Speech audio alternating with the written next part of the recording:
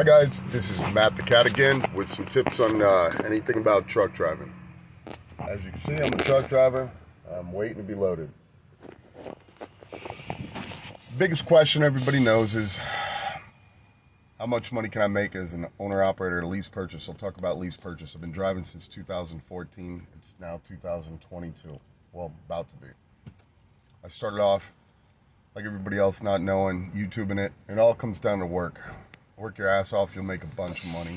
I'm not going to sit there and show you settlements. They go up and down. When I started, the average rate was about $1.60 a mile. I still made money. Made about $2,000 a week when I worked. You know, it's like anything else. There's little tips and tricks. I usually start out at 5 in the morning. That way you beat rush hour in the morning, and when you shut down 8-9 hours later, 10 hours of driving, you're usually shutting down before rush hour in any major city. So try to drive from 6 a.m. till 5 p.m. That'll make your life easy. Always take loads when you can that are first come, first serve. You do appointments, you get there at 2 o'clock, they never load you on time. They never unload you on time. So don't worry about the appointments. Try to not take appointment runs. Don't let people or dispatchers tell you, oh, you have to take appointments. You don't. Remember, when you're an owner-operator lease purchase, you're paying them. You're hiring them. They're taking some of your money. They work for you. If they don't work for you, find another one. They're a dime a dozen.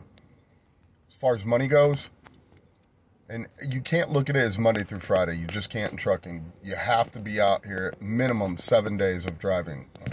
You can run on recaps. If you put in 10 hours a day, you get those back. You can run on recaps pretty much every day, inevitably, indefinitely.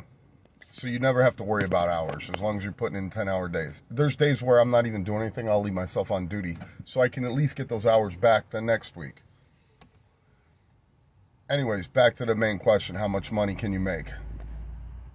In 7 days, in a 7-day period, 7 to 8 days, if I start on a Monday and I finish on a Monday, that's the way you have to look at it in trucking because you're driving 7 days. If you're only driving 5 days, it means you're lazy.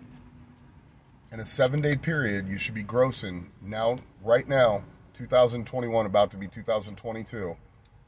You should be grossing, and this is November, right before Thanksgiving. You should be grossing $8,000 to $10,000 a week. That's running 7 days, driving 10-hour days.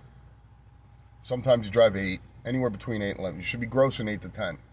Depending on fuel, where you're at, always try to fill up with cheaper fuel, stuff like that. But you should be grossing 8 to 10,000. Out of that 8 to 10,000, you'll come home with $3,500 to $4,500 a week. You don't want to work for it. You want to come home all the time. You want to stop. You'll make $1,500 a week. You'll gross $5-6 grand a week. And after fuel and your truck payment and lease and whatever, it doesn't matter. Lease purchase is the same if you go buy another truck. I lease from Ryder.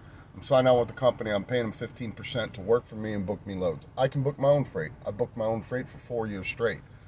I don't play games. The more you let people walk all over you, the more the rates are going to go down. The more they're going to treat you like shit. You drive 7 days a week. After that 7 days a week, you'll have a check for $3 grand to $4,000 consistently. The only time I don't make money is when I say I want to go home or I want to take a weekend off. Stay out there 2 weeks at a time. Stay out there anywhere from, let's say, 12 days, 13 days to 18 days, something like that. You're gone a couple weeks, 2.5 weeks, and you'll make 7 grand, 8 grand, and then take 4 or 5 days off.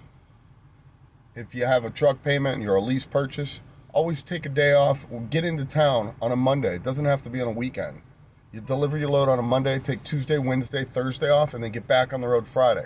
Because when you got back in on Monday, that load you dropped will pay for your truck payment the whole week.